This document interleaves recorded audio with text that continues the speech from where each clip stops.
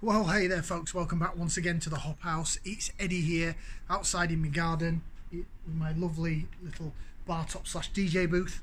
Thank you very much for joining us for another beer review. It's another virgin beer review. We're going to be full of them today. And yeah, I'm outside in my garden, hoping, coming forward on the channel, this is going to be a place where I'm going to review beers, but also I'm going to hop behind there, get my decks out and hopefully do some DJ mixes if YouTube will allow me and it won't cut me off.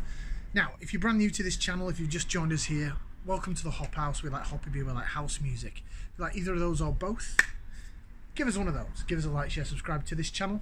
If you want to, you don't have to. It's a free world. You can just walk on by.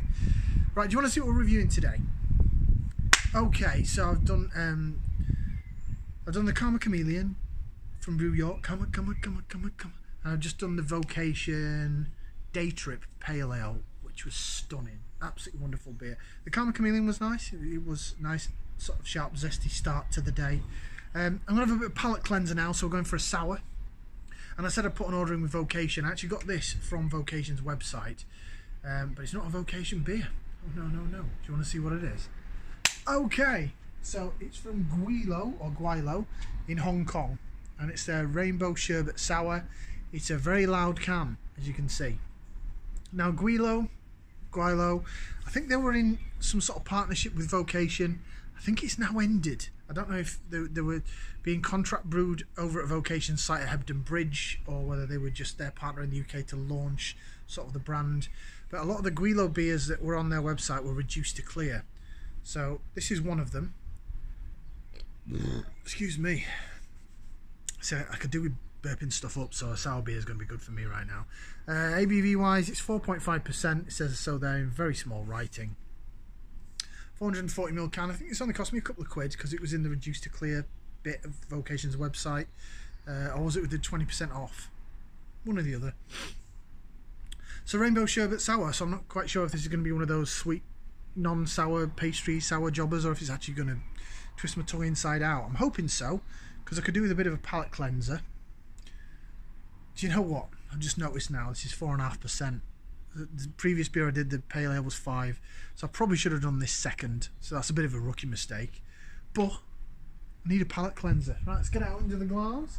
Using my beer cold glass for this one.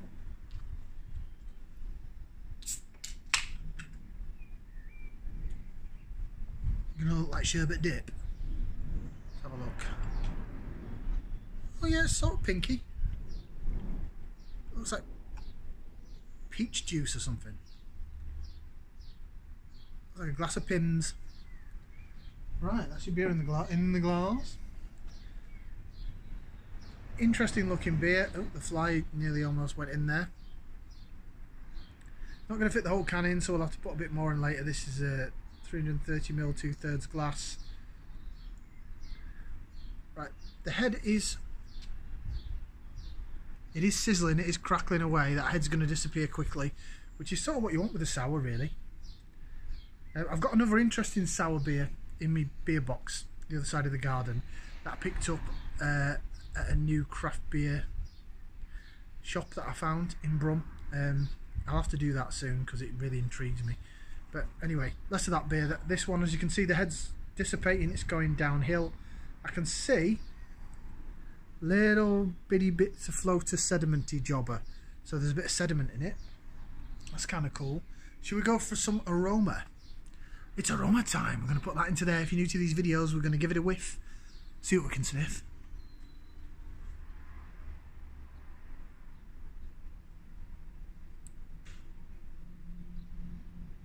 Yeah, it's got that. Again, if you're new to these videos, or if you're the Gennard brothers, you know who you are. Have a guess what this smells like. I say it all the time. It smells like soda pop gun when the syrup goes, and it smells a bit soda watery and a bit. Whoa. Equally, I found that smell recently in the gym. I go to Pure Gym, and I put the machine. You get free sort of workout drink, and the syrup had gone in it. I was a bit like, whoa, smells like a sour beer. But anyway, I've got that smell, but I've also got sherbet dip.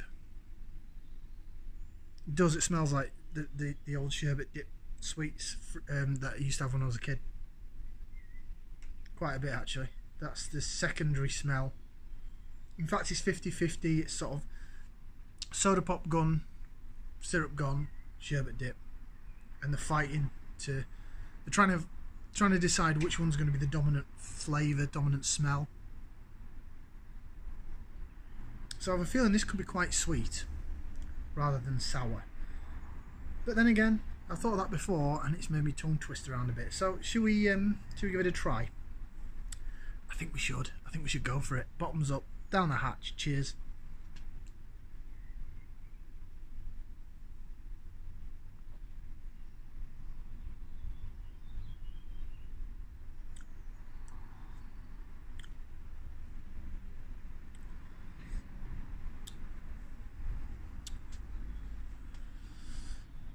It's not sour. Not sour.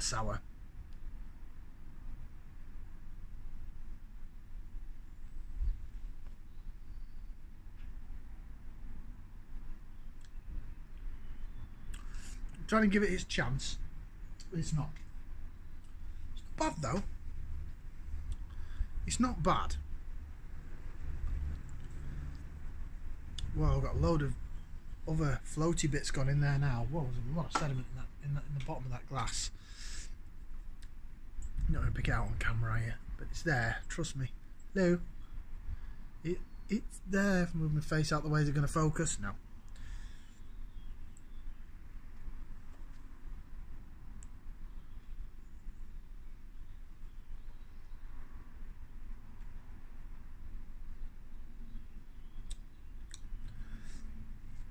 It's a little tart.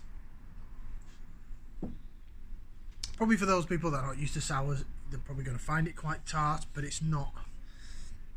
It's not like a wah kind of drink that I've had from other sours.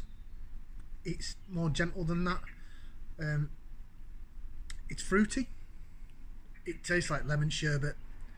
Does exactly what it says on the tin. Oh, and I was waiting for that. That's what I wanted. Oh, thank you. Say the sours always make me burp. I don't know what the process is with souring, but I think it's something to do with soda water because it's. Oh, always makes me burp. Pardon me. It's good though. It's getting it off my chest.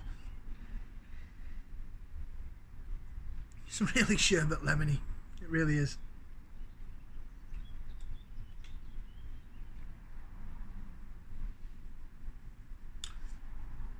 In the mouth, it's quite zippy.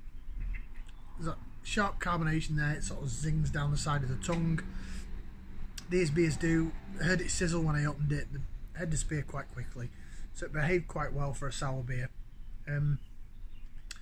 Is it more a pastry sour or a modern sour, whatever they call them, these sweet and sour beers? I love the smell of it. Sherbet dip. It just.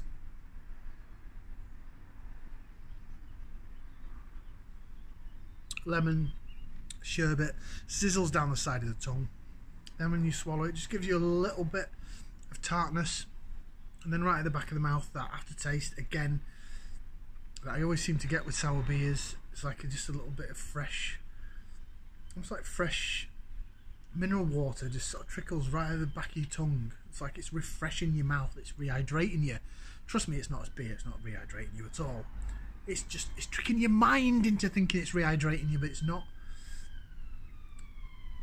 It's alright, you know. I don't know what I was expecting with this beer. I just expect a sour to be sour. It's Rainbow Sherbet Sour, limited batch. Does it say anything on the can? Don't think it... Oh, it does. Right, so first of all, it gives us a bit about the brewery. It's all on its side, look. But because of the bright writing of the can and the white letters, look at that. It's not the easiest to read, so bear with. Stand by, caller. Gweilo, pronounced Gweilo. Cantonese term meaning ghost chap. Number 2, Cantonese slang term to describe foreign settlers, in Canton in the 16th century.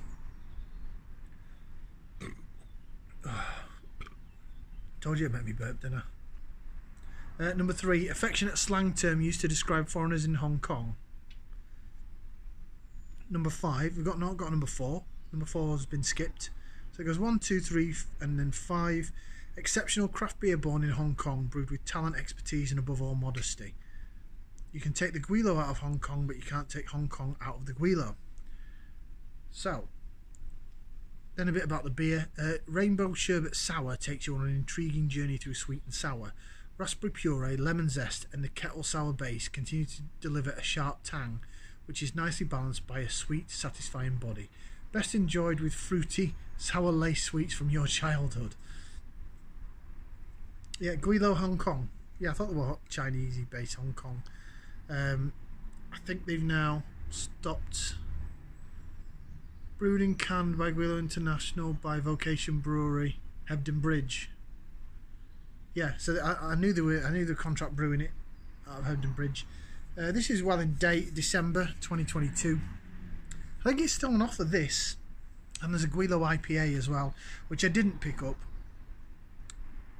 I think it's sold out when I put this order in, and it's now come back into stock. So if you want to check out some Hong Kong beer, go check out Gweilo on vocationbrewery.com. I think we've gone into partnership with someone else now. I think I heard on the grapevine it's Brew York. So they're still sticking with Yorkshire.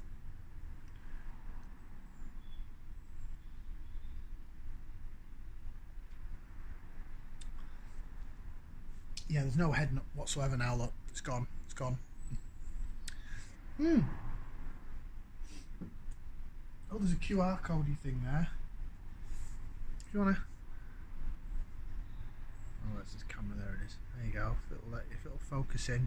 If you want to zoom in on that, you can do. Although it's not sour, it's put a smile on my face. It has. So I like it. I like it. Would I buy it again? Do you know what? Sour beers have been something over the past 12 months that I've really come to quite like.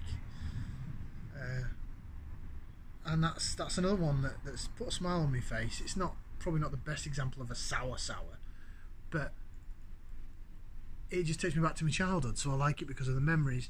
So based on that, I'm going to give it a thumbs up.